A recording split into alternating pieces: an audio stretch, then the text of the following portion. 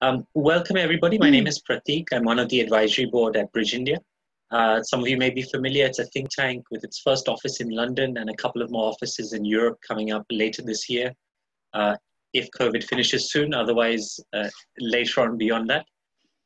We're about a year and a half old. We're a registered charity, a non-profit in the UK, and the aim is to help India watchers, the Indian diaspora, better understand all the nuances of India from a policy perspective, both in the UK and Europe. Our board is made up of former Secretary General of FICCI, the Federation of Indian Chambers of Commerce and Industry.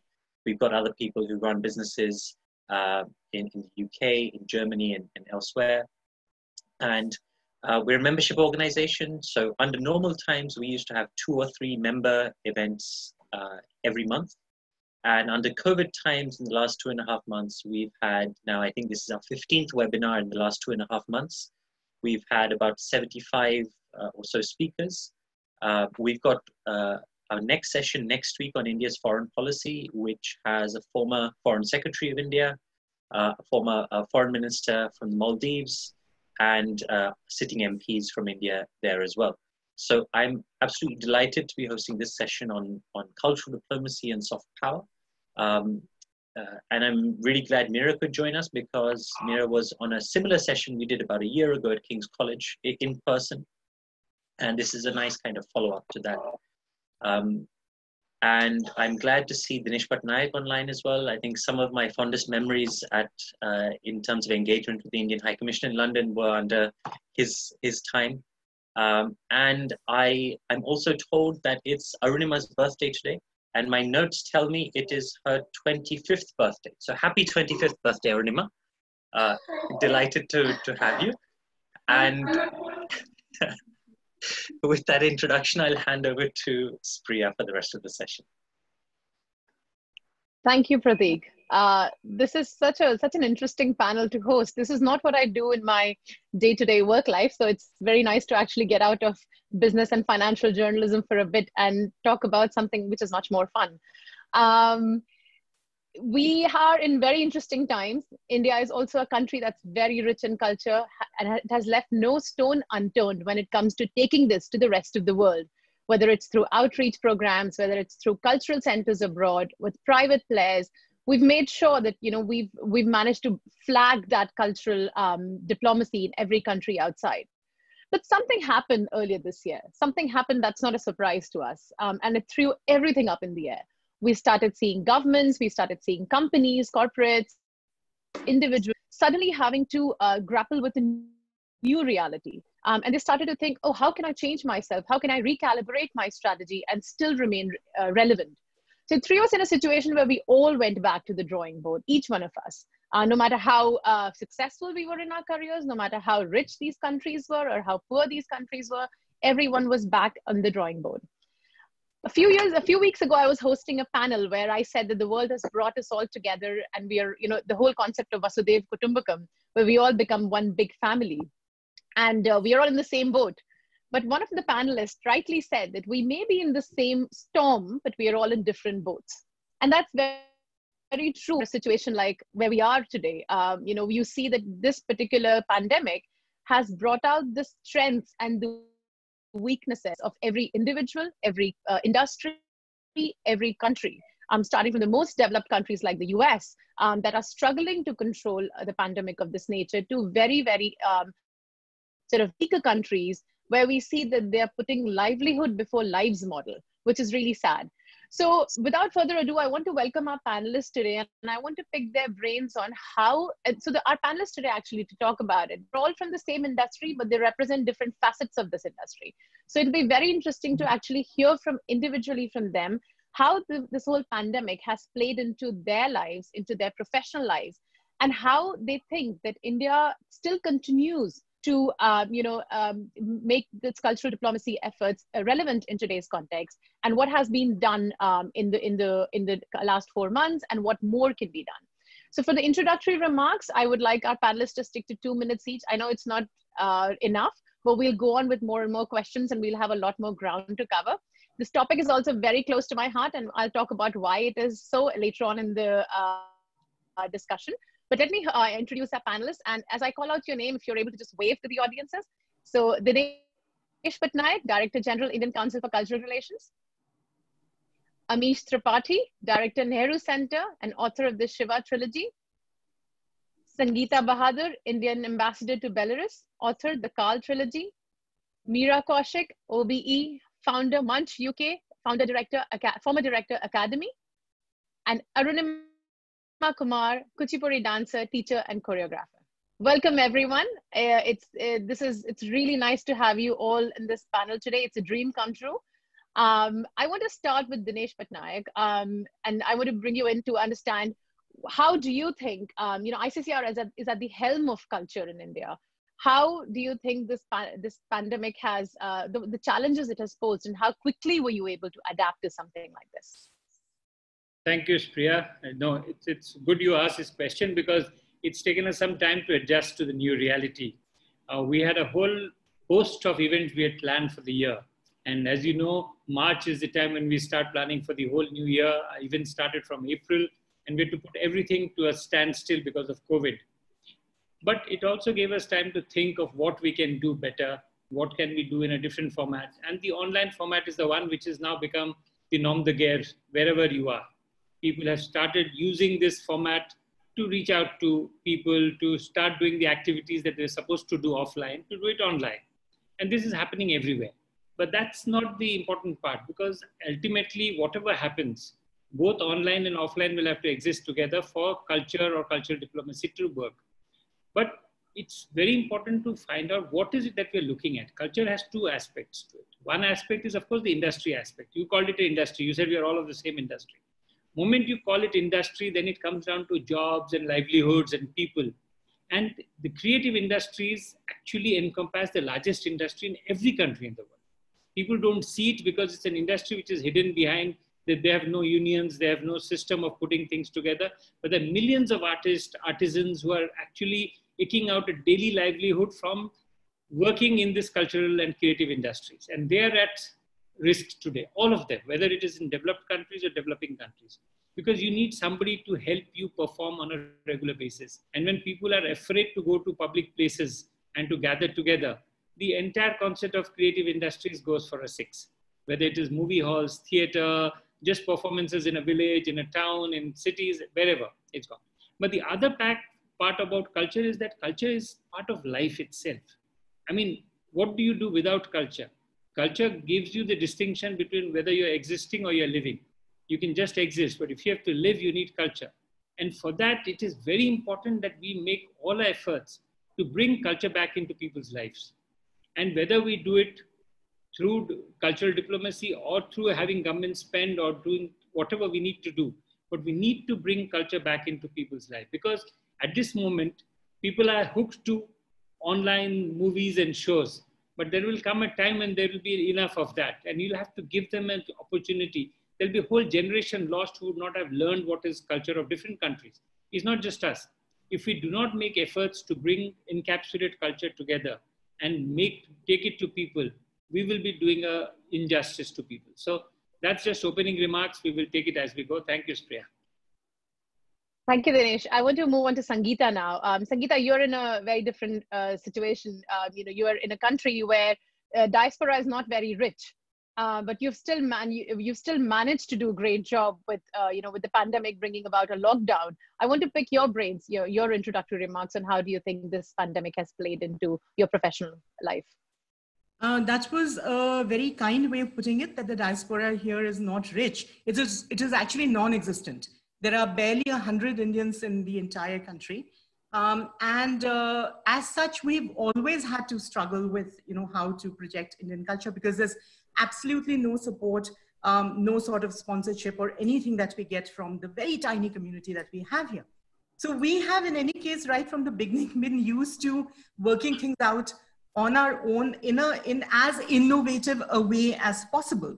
And online promotion of Indian culture has been a thing with us right from the beginning. So even today, if you go on our website, you'll see that we are doing a lot of stuff, not just on our website, but on our social media. So we are like, and we are using the material that is already available on the ICCR's website, for example. we take little clips from there, put it on our Facebook, say this is what Indian culture is about. And fortunately for us, because of the links with the Soviet Union, the public in general here is very, very fond of India. So anything to do with India becomes a big issue. So for example, just to give you one little thing, for this, Yoga Day this year, for the International Yoga Day, of course, everybody had to do it online this time.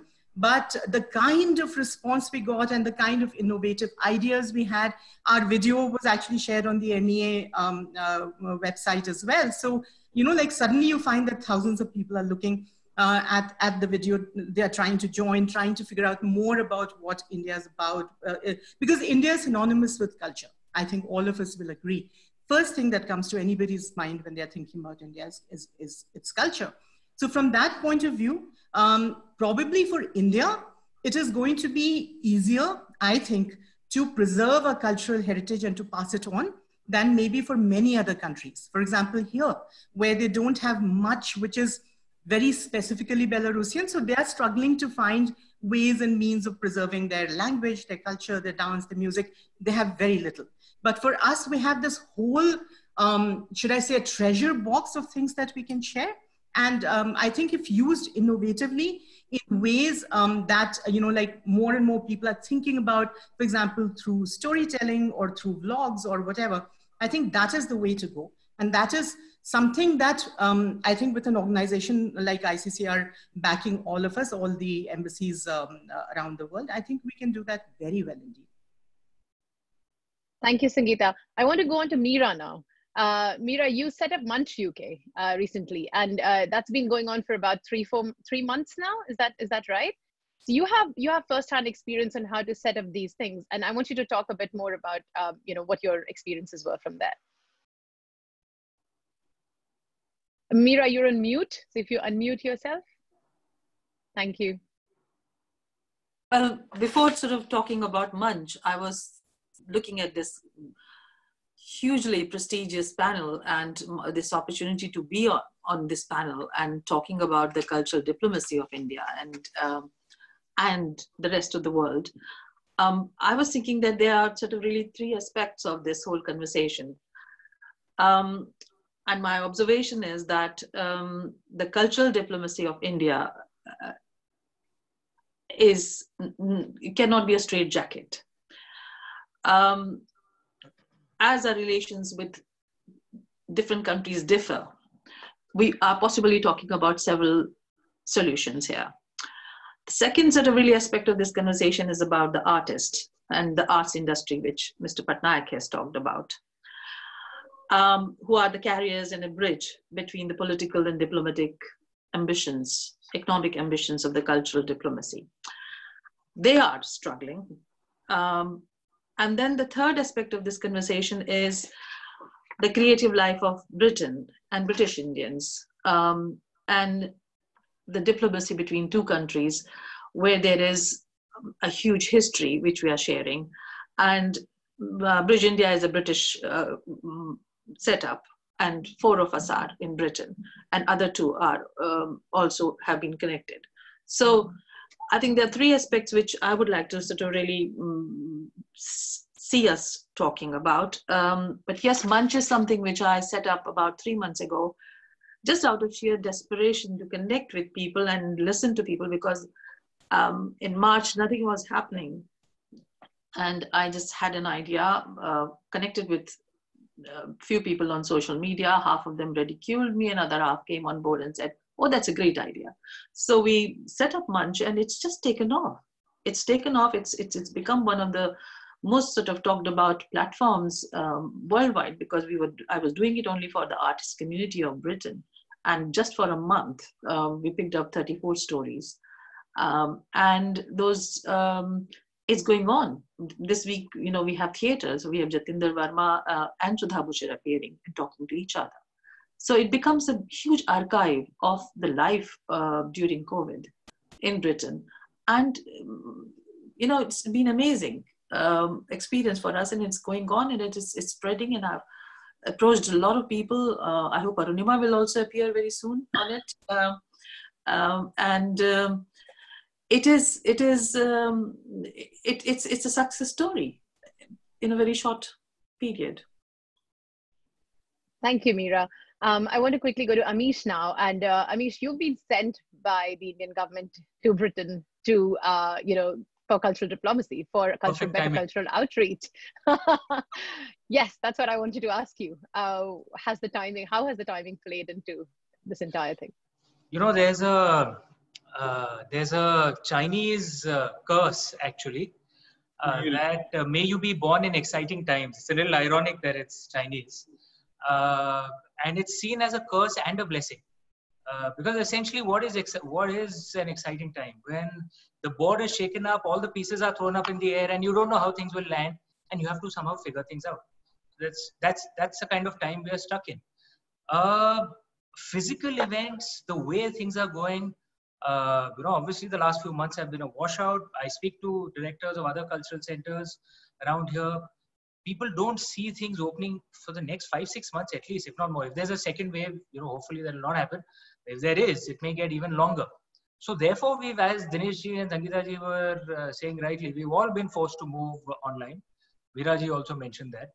And the way I see it, there is, like in any new move, there is a downside and an upside. Okay? The downside, obviously, especially in the area of performing arts and fine arts, nothing compares with actual physical interaction, right? Discussions, maybe you don't lose that much online. But performing arts and fine arts, yes, you do lose a bit of it. There's nothing you can do about it, right? But there's an upside to moving onto the online space as well. So for example, we have moved many Nehru Center events online. And, on Zoom, obviously, we end up getting some 100, 150 people for our events, but we broadcast it on Facebook as well. And, we are getting viewerships of a few thousands. Our top events, we are getting 10, 12,000 viewers. So this, we are reaching out to a far bigger audience than we could have ever, on the physical space. More importantly, one of the things that I received as feedback, and Dinesh had also said that most of our activities were restricted too much to London. And we are not the Indian Cultural Center just for London. We are the Cultural Center for the UK. Now, because we are online, we are getting audiences from Midlands, from Scotland, from Northern Ireland. So our entire footprint has expanded. So there's a positive as well. There are challenges, of course. So the existing team that we have is geared more towards physical events. The infrastructure is geared towards physical events. There's almost a fresh retraining that has to happen.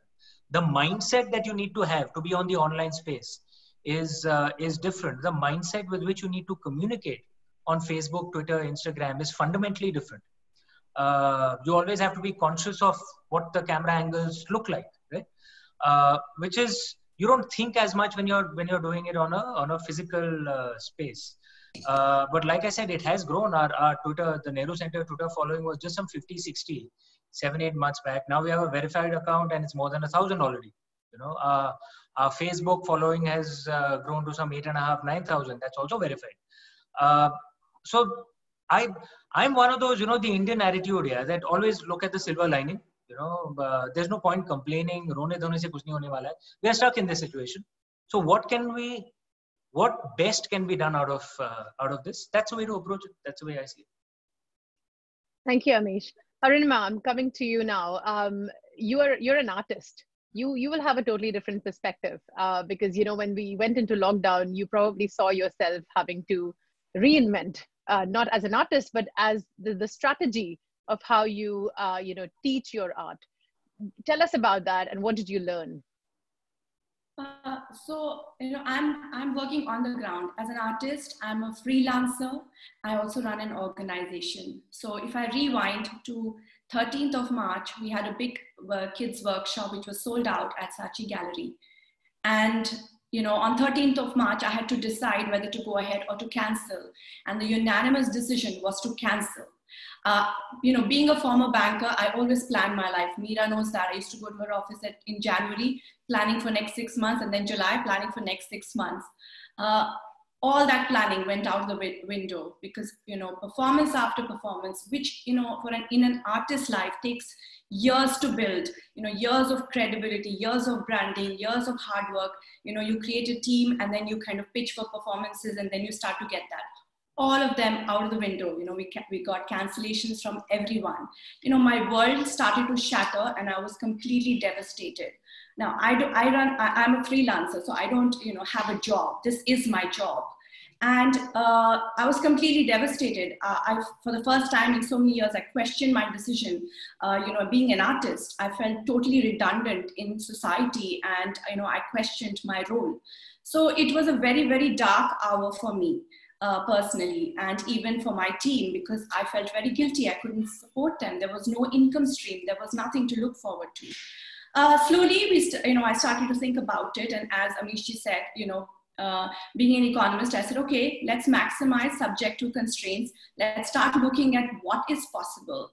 I had the benefit of teaching online, to my international centers in Brazil and Poland. So it was, a possible move or a transition to an online platform. But the parents of children who used to take those classes were quite apprehensive, because, this was the first time we were dealing with Zoom. There were login issues, the screens didn't work, the children didn't understand. So those were harsh realities, but I said, let's continue. And because of homeschooling, everybody was forced into this, everybody was more open to this.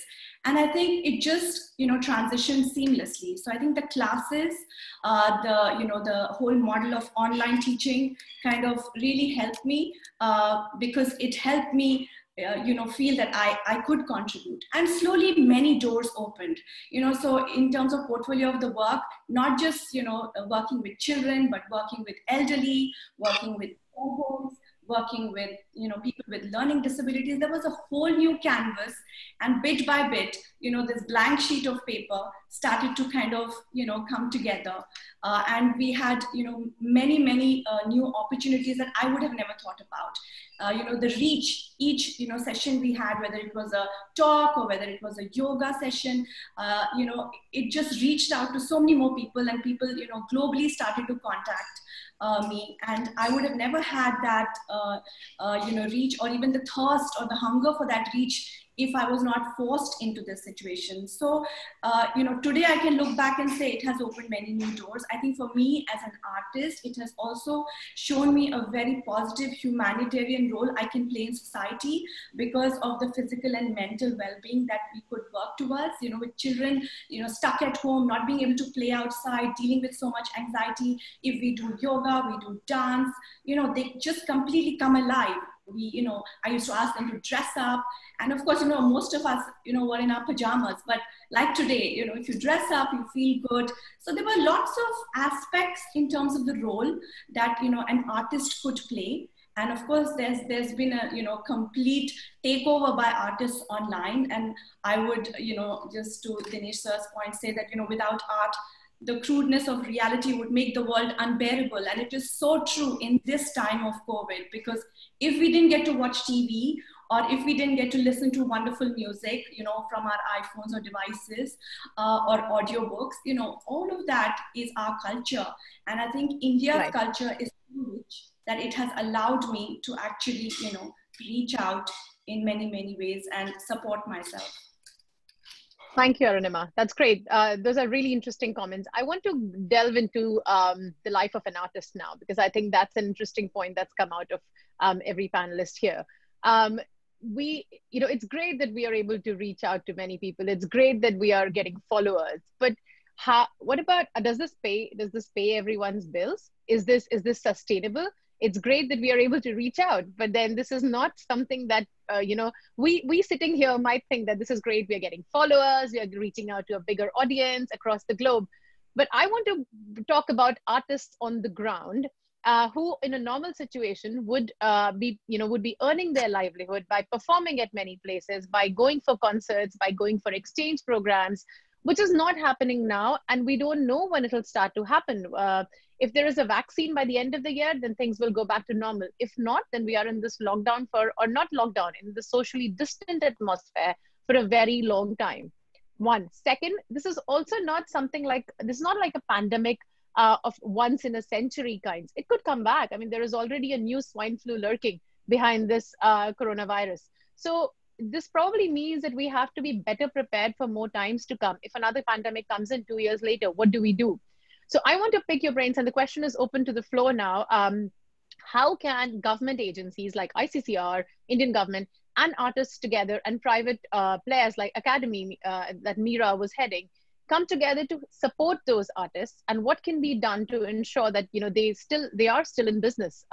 And while we are reaching out to a bigger audience, we are also taking care of the artists on the ground. So the question is open to the floor. Who would like to jump in first? I'll go.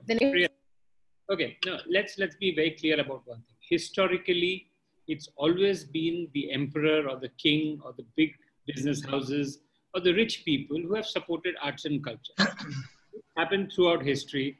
Now the emperors and the kings have been replaced by the state, and the big business houses still support to a large extent. It's basically the moneyed people who have to support arts and culture.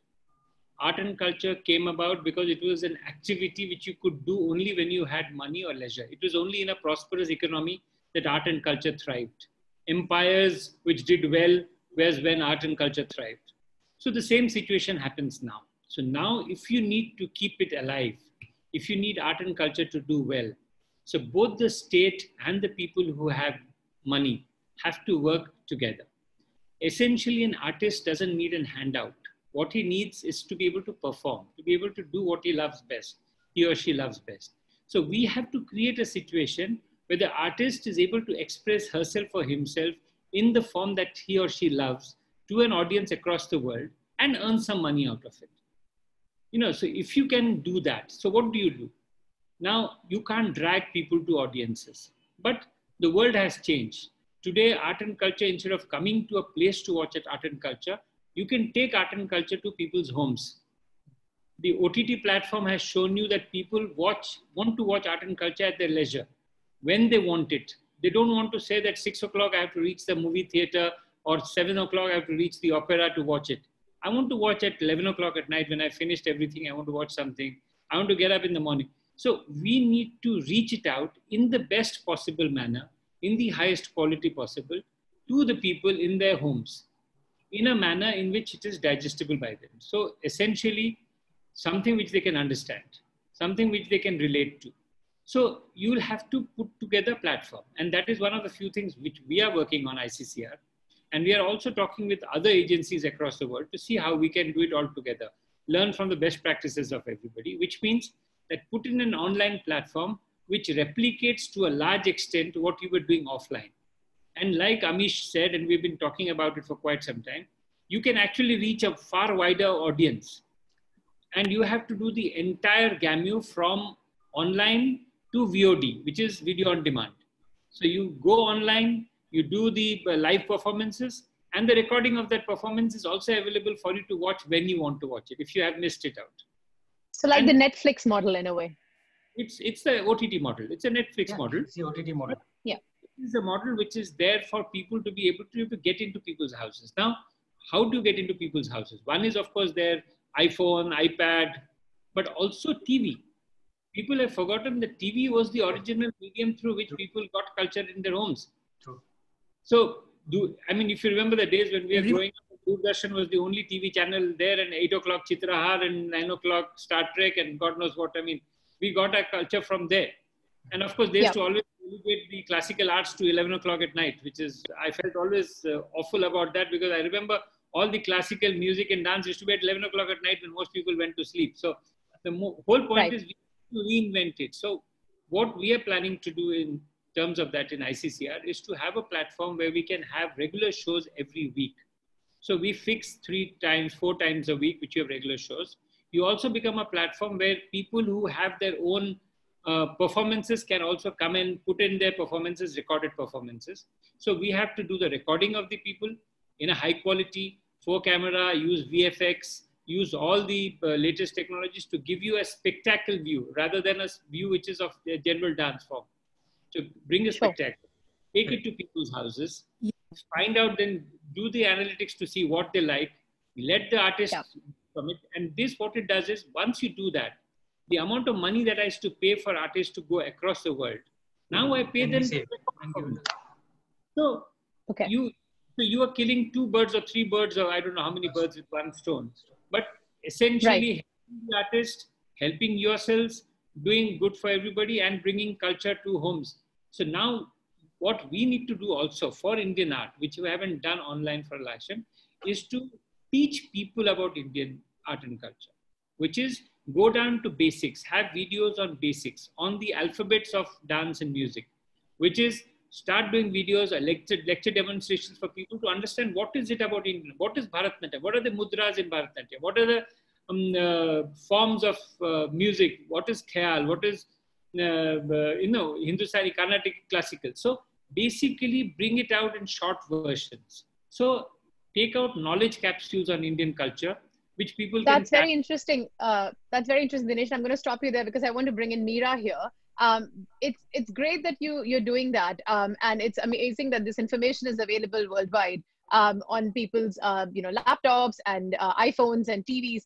But does this also mean that if there is a lot of information like this available, then people will stop subscribing or paying for more artists or more platforms because there's free information available out there? And Meera, I want to bring you in and I want to get your views on that. Meera, you're on mute, so you'll have to unmute yourself. I think the issue is about Indian artists in India and Indian artists outside India. So we're talking about have and have nots here. And there's a wide gap between those two worlds here. I live in London, so I'm far more connected to the artists here, but I'm quite aware of the ones who are struggling in India. So the question was about the artist here. So in my part of the world, artists, the day lockdown happened, somehow within sort of 2 or 3 days, artists sort of really, they sorted themselves out on Zoom.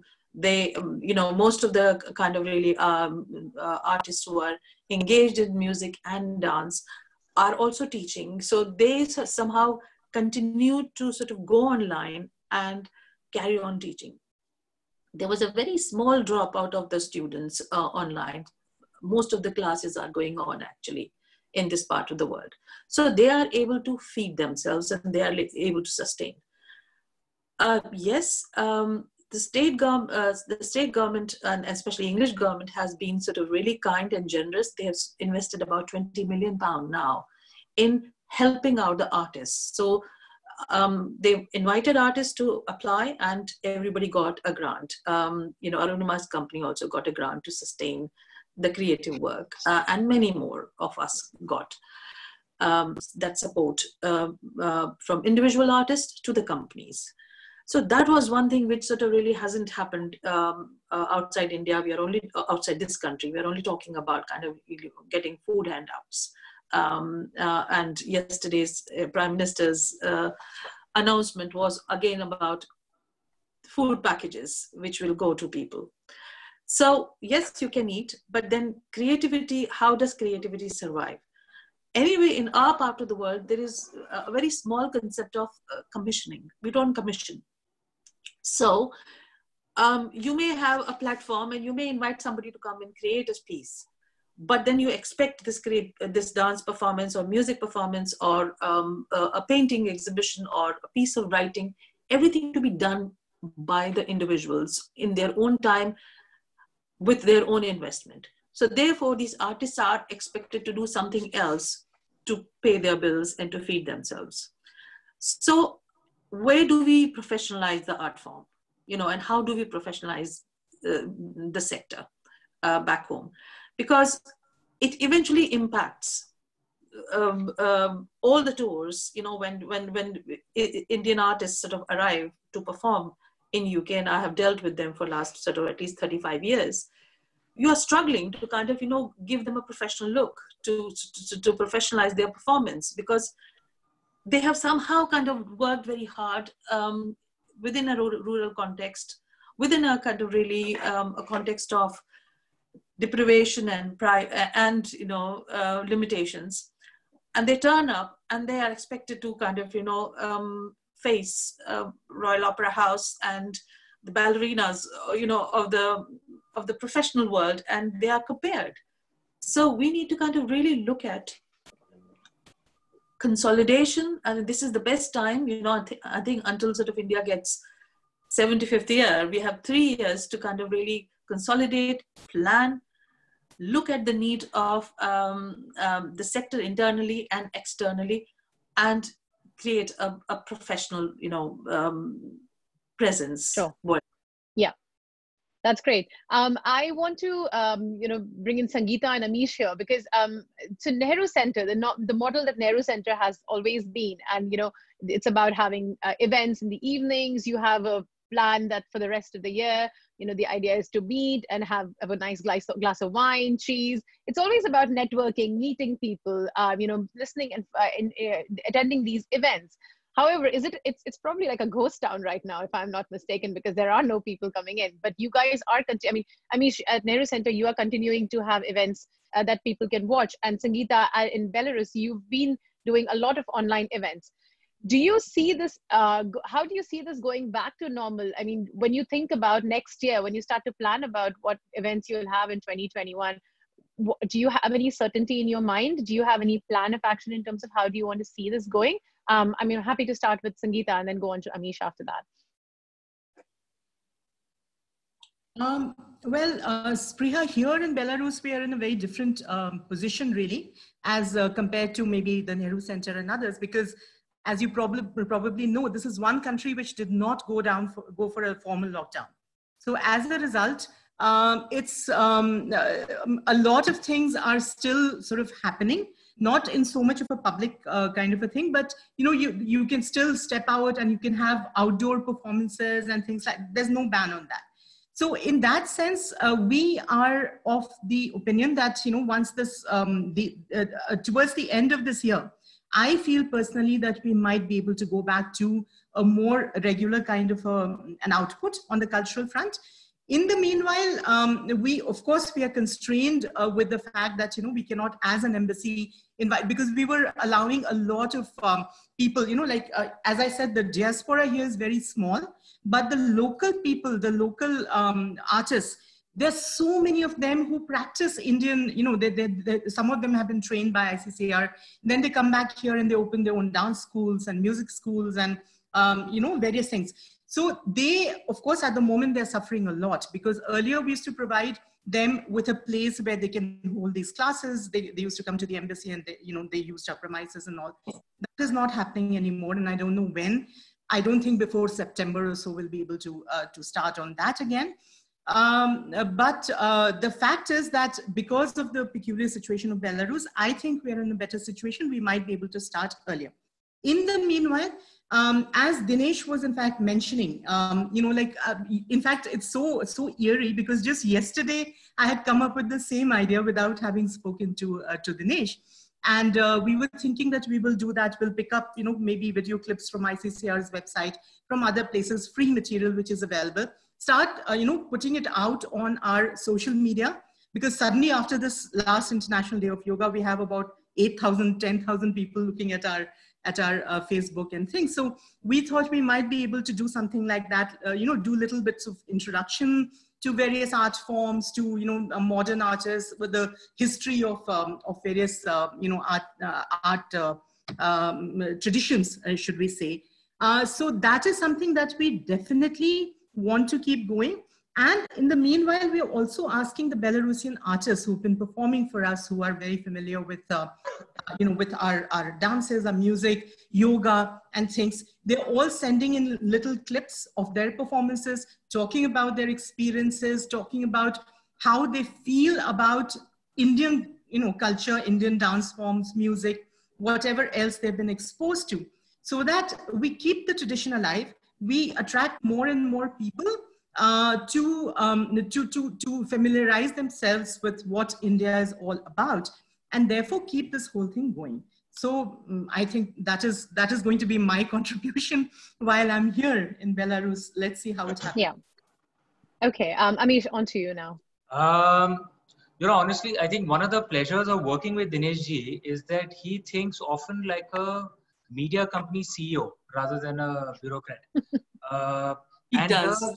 And that is a real benefit in this present scenario. One of the things that we have to realize is, especially those who have successful legacy models, right? Those legacy models, chances are it's not coming back, right? And if you've had a successful legacy model, you tend to get emotional about it. You don't want to, rethink and start from, that if it doesn't come back, what am I going to do, right? And I think many of the things Dinesh ji touched on already, because online has expanded dramatically. People who were never online are online now. Yes, it hurts many of the legacy models, but it opens new opportunities as well. 5G is going to expand at most places. That suddenly makes so much of your IT services far more efficient. You can do so much more online. What Dinesh ji spoke of the OTT model. I think many of us in the cultural space have to figure out how to do it and figure out how to make revenue out of it, right? Because yes, it is true that many viewers on the online space are used to not paying. But you also have to realize that on the online space for the producers, the costs are a lot lower, right? So if for example, if Nehru Center has to get a troupe over from India, and if there are some 10 people, you count in travel, count in boarding, lodging, everything put together. What is my budget on that? I don't have to spend anything of that right now. So therefore, it's not that I have to justify that much expenditure. I can justify this much expenditure and have more money left over to give to the artist. So it's an entirely new model. We have to think differently. And the reality is, at this point in time, many of us, we have to be open to experimenting with stuff at this point in time, because no one is sure what the exact model will be that will emerge. There is a thing, I have a lot of friends through my books circle, because, many of my readers are in the Bay Area, and in tech companies, senior guys in tech companies. So one gets a lot of ideas on what are the things going on out there. And VR is not so much science fiction anymore. It's a matter of time. It's going to come quickly. And a lot of it is not so much the technology of virtual reality. It is the bandwidth availability. And bandwidth availability is improving dramatically, right? So you can do so many things on virtual reality now, which can again make the experience richer for you at your home. Dinesh ji spoke very rightly of TV. Many of the new TVs that are being sold are smart TVs. They have internet built in, right? Which means again, it opens up a model for what we can do, right? So we have to think out of the box. No one is sure what the exact model will be. But I'll just end with an interesting experiment I did of in Harvard Business Review. There's a very famous experiment a few decades ago. Okay, they had in a dark room, they put 2 bottles with black paper all around it, with light shining. Dinesh ji is smiling, so he's heard of that. With light shining at the bottom of the bottle. Okay. Now, bees are among the most intelligent insects around. They actually have a communication system through dance, etc. In one of the bottles, they let in bees. In another bottle, they let in flies, right? Bees, being intelligent, thought, okay, the exit from the bottle will be where the light is. They went to the bottom of the glass where the light was shining. And obviously, there was glass out there. They couldn't get out, and they just waited out there. They didn't move. Right. Flies, on the other hand, went to where the light was. They realized it wasn't working. Then they hit somewhere else. Then they hit somewhere else. Then they hit somewhere else. Within a few minutes, all the flies were out. It might sound infra-dig, but many of us have to develop the attitude of flies right now. We have to experiment, because no one is sure what model will work. It will emerge in a year or two. Let's experiment. Thank you, Amit. Try out new things. Thank you. I'm going to go to Arunima before we open for Q&A. So Arunima, final point from you. There are a few dimensions to what has just been said. I completely agree with them. But, I think the best part about this situation is that art has been a leveler. So anybody who has an access to a phone or a device, and you're an artist, you cook food, you do yoga, you do aerobics, you can just put yourself out there. So, in that sense, you don't need to be, a guru or anybody, to be invited to perform. You can just, just Facebook streaming live. So you can just do that for yourself. So in that sense, it has been a leveler. Now, because it has been a leveler and there's so much information, I think for people to start earning out of it has become a problem. So in order to make it sustainable, it is really important that you professionalize yourself, and whatever content you put out there, it becomes, you are the brand ambassador for that, and not just a brand ambassador for your content, but also a brand ambassador for your culture.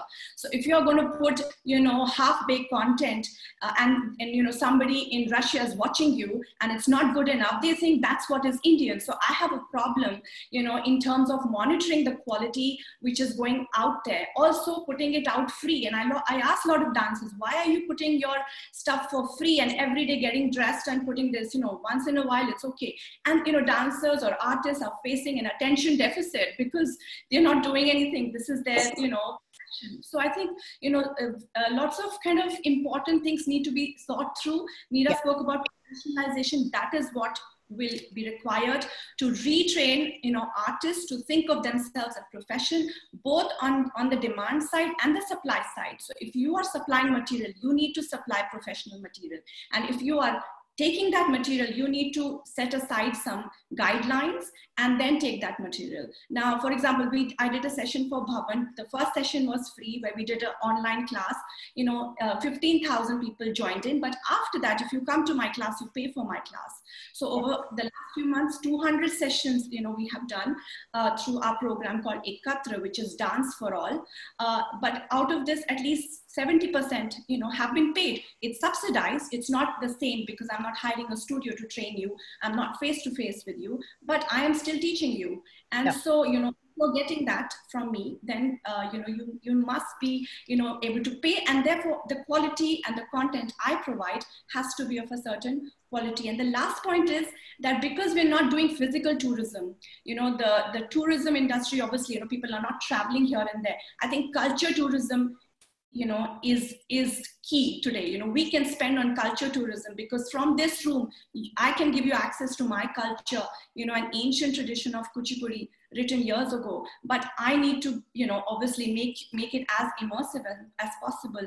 And we've had wonderful tie-ups with travel companies who are doing these immersive, experiences. That is another avenue for the government to, like you rightly said, create these heritage packs or create these immersive experiences, but then again ensure that what you're packaging, is relevant and is accessible to the world. Very, very well said, Arunima, and thank you. We're going to open for question and answers now. Dinesh, sorry, you're on mute. No. One thing I just wanted to bring in, because both Dhruva and Arunima are saying exactly what I wanted them to say, which is wonderful, is that we need to professionalize. But to understand one thing, the new professional will not be in the old industry. The new professional will be in the online industry. Right. So the new professional will have to learn how to be a professional in the online industry to be able to make money out of the online industry, the way the professional did it in the offline industry. That's all. Okay, that's great. Yes, go ahead. To add one point to what both Dinesh and Arunima have said. In a crisis like this, when the economy is going down, I think one of the first things to be hit is the culture industry, so to say, because for everyone, it becomes the last priority. As Meera was saying, like food packages are far more important than cultural performances or whatever. So what I have been also hearing from a lot of my artist friends, because, so many years in ICCR and at the Nehru Center, most of my friends are now from the artist community. And many of them have been telling me how they're not now being very blackmailed in a very civilized way, so to say, by people telling them, organizers telling them that in any case, you're not doing anything. So, why don't you come and perform free for me or at a very, very discounted price? So that is something that we need to teach the public, that this is something, if you want it, you'd better learn to pay for it. This is not going to come free for you. So how that education of the public is going to happen is something that people like Dinesh will have to figure out and work out a way in which not just the government is supporting the artists, but people are being made to pay for what they watch. So cultural content has to become at some stage a payable option. Very well said. Yes, that's absolutely correct. Well, we're going to open to Q&A, question and answers now. But before that, I said earlier on in the panel that, this topic is very close to my heart, which is very true. I cannot take any credit for hosting this panel, because the brainchild of this panel, the idea behind hosting this came from a person called Rajesh Kumar Srivastav, who was the former deputy director of the Nehru Center, worked at ICCR for about 38 years. He got in touch with Bridge India and he suggested the panel and the name of panelists. So all the people in this panel were suggested by him. He also happens to be my father. And he's right here. He wants to ask a question to the panel. And after that, I'll take questions from the rest of the panel. So go on. There you go. Thank you very much, everyone. It was a fantastic, I would say, a discussion by the people who are really carrying the ethos of Indian diplomacy and culture. I've been watching this online program for the last 3-4 months.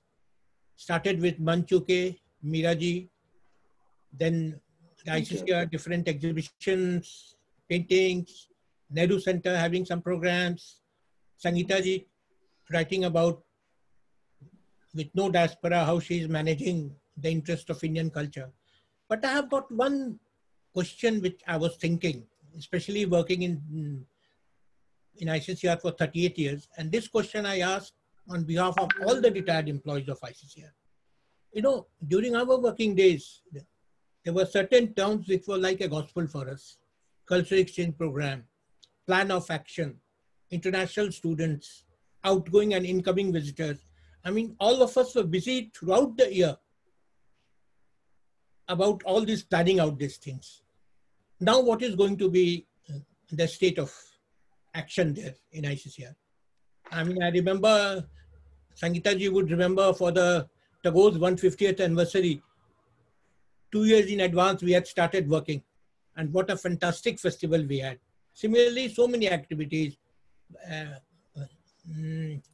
Director Nehru Center would remember making out plan of actions, plan of activities for last 2-3 months, getting approved from the High Commission, and then doing it.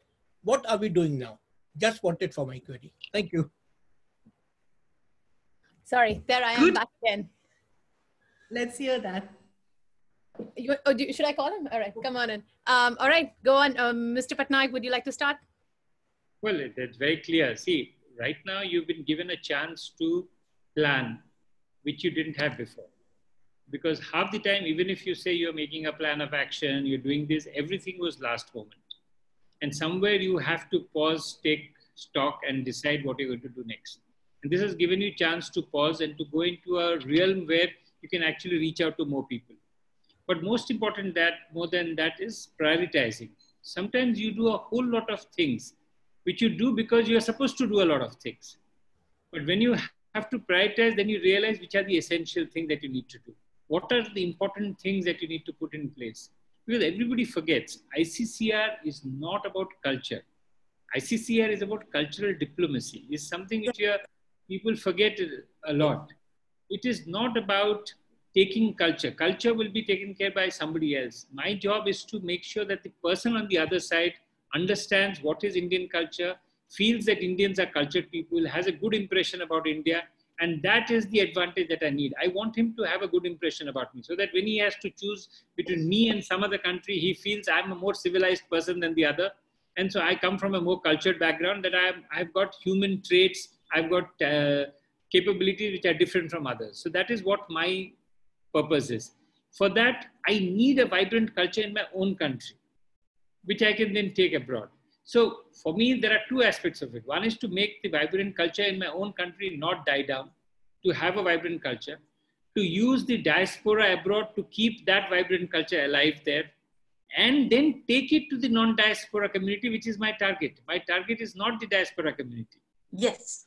Diaspora community is my medium to reach the non-diaspora community. That's a very interesting point. And yeah, very important. Yes. This is so. Right now, what we are doing is we are realizing that a lot of activities ICCR used to do was unfructuous. There was no point of doing such activity. There are a lot of activities which we should have done much better than what we were doing in the past. So right now we are focusing on where all we need to do, what all we need to do, which is our priority areas. Where do I get more bang for the buck? Because the buck is going to go down. My budgets are going to get cut. So where do I get more bang for the buck? Where do I be able to embed my culture into other systems? How do I leverage? There's a lot of money available despite, you see, you have to understand one thing. This pandemic has created an economic problem, but it has not had destruction of assets. So basically what has happened is your money is there. Your flow has stopped. So the flow has stopped, but the money is still there. The stock is there.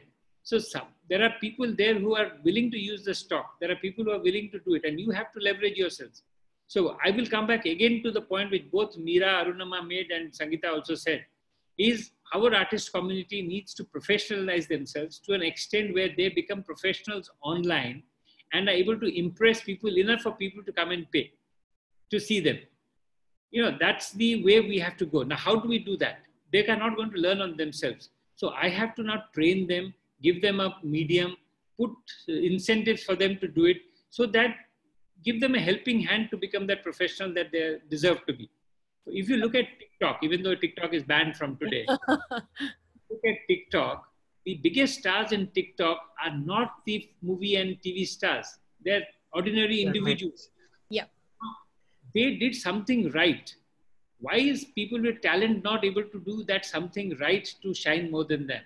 So and I think that's sorry, Dinesh, to stop you there, because we've got like 3 minutes, and I want to go to every panelist now for their closing remarks before I can hand over to Bridge India for their, they've got a poll that's been going on, so it'll be interesting to know what the results of the poll is.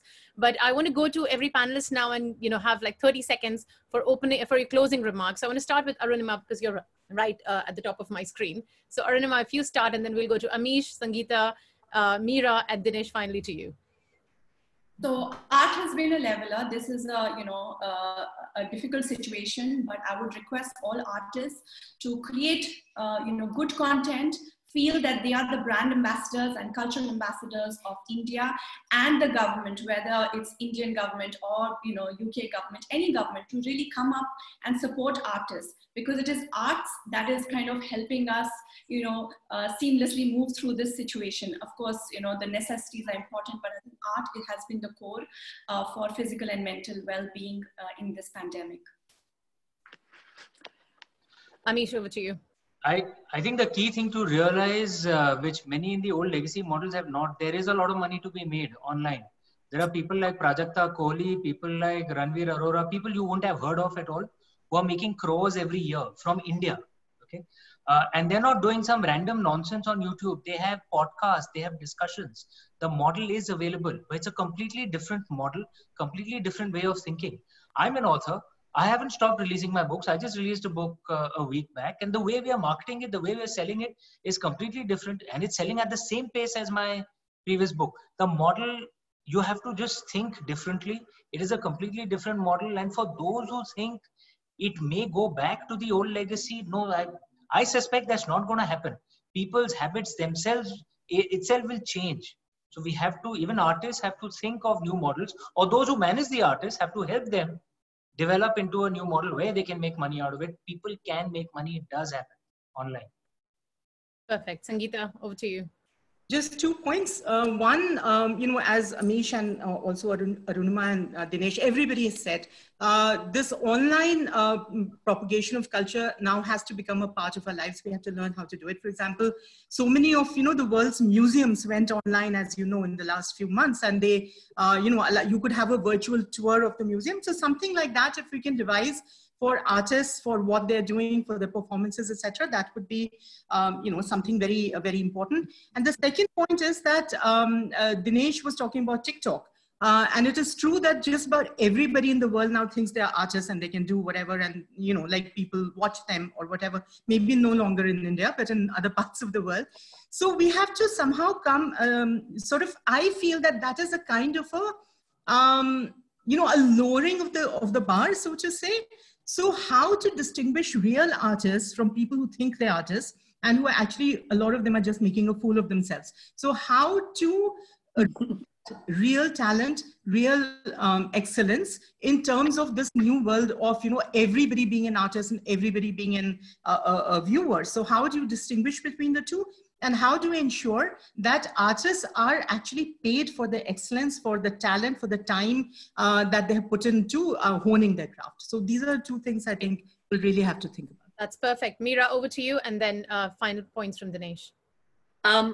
I think it's going to be the new age, and we'll need new solutions to live with the creativity. I think in India, we have to sort of really remember to look at the oral traditions and nurture and commission artists who are there, as well as archive them so that we don't lose them in the process of digitization. Looking at the digital literacy of the creative sector, training, establishing new leaderships. Mental health of the artist is very important. Sustainability of the sector needs to be looked at with the new models, possibly new ideas, new approaches, finding new ways of dissemination, as well as getting politicians on board to kind of really understand the plight of the artist and the challenges of the cultural diplomacy. We also need to kind of really, and I've said this again and again, that I think this whole conversation is for Culture Ministry, not for ICCR, because Culture Ministry needs to kind of create a base for the excellence of creativity, which ICCR can take out to the world. Because I see ICCR as a conduit to sort of really sell India to the world, rather than kind of be responsible for all that, what Mr. Patnaik is being sort of really occasionally for being battered for, which I see online now. But I think it's not only Ministry of Culture, but it's women, small scale industries, tourism, all the ministries needs to get together to have some kind of a united sort of really front, which then makes us proud living outside India. Thank you. Very well said. Final points from Dinesh, and then you're on mute, Dinesh, so I think you'll have to unmute yourself. Thank you. Yeah, just the final point. One is COVID-19 is here to stay.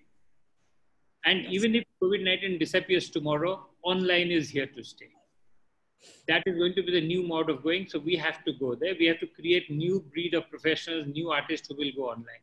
But the upheaval that is taking place in the art and culture industry is nothing new. If you remember, when movies came, it ended theater. People stopped going to theater because they did movies. Then when TV came, movies suddenly became passé. Then movies came back. When pop culture came, suddenly classical music became passé. People said, oh, pop culture is the one with the money, there's no classical. This upheaval happens all the time. This is the same thing which is going to happen. The professionals in each industry will have to work together to make themselves sellable, to make people understand. At the end of the day, no matter how many fast food joints you have in the world, the gourmet joints will always do well. There has to be a place for every kind of culture, and every kind of culture will exist. For us, important is to make sure that the place for culture, that the state supports this. Like Meera said, the state has to be the most important actor in this whole place, making sure that culture stays surviving and does well. If culture survives in India and does well, ICCR's job is to make sure there's a proper platform for this culture to be taken across the world. I'm very optimistic. I don't see any pessimistic. There's a rainbow and there's a pot of gold at the end of the day. And like Amish said, let's try and get that pot of gold. Thank you. That's great. It's great to have optimism at the end of the event. And you know, I think we should be able to get the word out, and I think let everyone know what we discussed today, because this is a very interesting conversation. We've got key policymakers, key artists here in this conversation who are actually, you know, who people should be listening to. So I request you all to tweet about this event. I request you all to, you know, Facebook, spread the love, spread the word. I think Bridge India will be sending out a YouTube link as well. So please feel free to share that. But personally, I really wanted to thank each one of you for this session. This has been very, very interesting. Like I said, very different from what I normally do in my day-to-day life. So I'm very happy to be pulled out of the news rush in the morning and host such a brilliant panel. A special thank you also to Mr. Shrivastava for actually putting this idea through and, you know, sort of pushing me to actually host it. I've really enjoyed it. Thanks again, everyone. Thanks, Bridge India. And lots of thank you to our listeners and our viewers who've been sending points and sending me messages on the side with your questions. I'm sorry we couldn't get to all of that, but hopefully we'll have another session in a few months' time. If COVID-19 is here to stay, online is here to stay, as Dinesh said. So yeah, on that note, thanks again very much and have a nice day. Thank you. Thank you. Thank you. Thank you, Priya. Thank you. Bye. Thank you. Bye. Thanks very much.